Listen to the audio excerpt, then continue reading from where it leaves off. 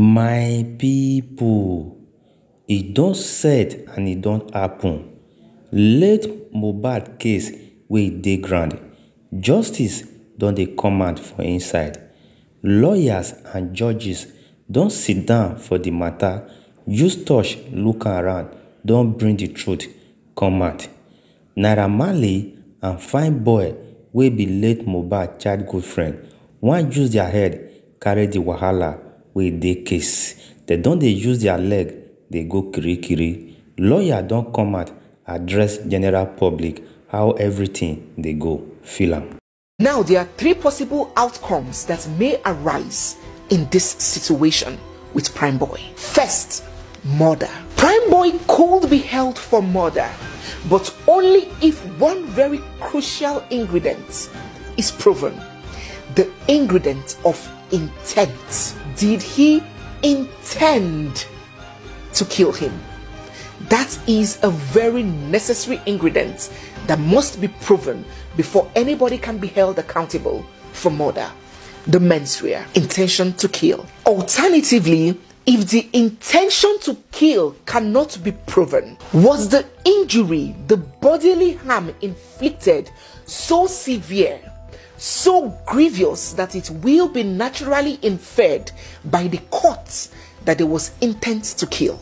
So you cannot take an iron rod and hit somebody in the head, and when the person passes, you then say, I didn't intend to kill the person. Because of the severity of the injury, the court will naturally infer that it was your intention to kill that person because you caused grievous bodily harm to that person. So the question now is, was there intention by Primeboy to kill Mohbad, or was the injury that he caused Mohbad so grievous that it will be naturally inferred that it was his intention to kill him?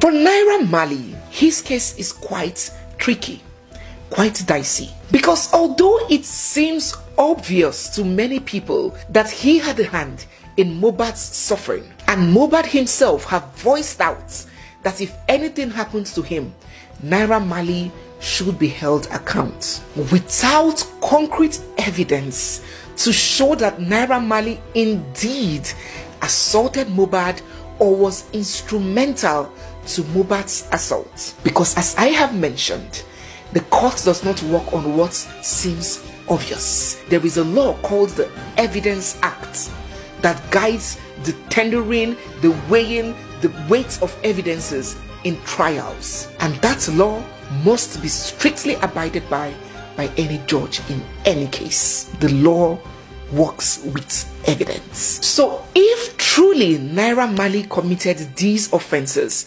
that many suspect him to have committed, let us then hope that the police can establish that fact, that the police can show that he played a role either actively or passively in the assaults and attacks that Mohbad suffered. If nothing substantial can be shown linking Naira Marley to all these videos that we saw of Mohbad bleeding and all the petitions that he wrote and all of that, then I am afraid that legally speaking, he may be as free as a bird. My people, lawyer don talk. Una don hear everything from her, how she take narrate the matter. The reason why Bumi, Sammy Larry, Naira Marley, Primeboy go for it for this case, na be this my opinion. Naira Marley na be boss to Mohbad. Mohbad don first cry come and say anything happen to him, make dem hold Naira Marley. He even go to that extent to station go write petition. Police no get wetin they do, they sit down put for that matter. Primeboy na be the person wey they say he follow Mohbad fight and he get injury.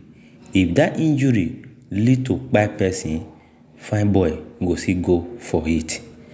Thirdly, Sammy Larry na in video we dey see for social media where Mohbad for the mention in name where they for dey give am gbasbo, him go for it. To him wife wey be Bunmi, why she go still face the law or face the judgment? One, na her husband.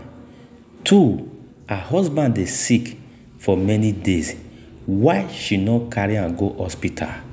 Why she refuse to carry that boy go hospital? And she can't leave am for house, allow am make e kpai.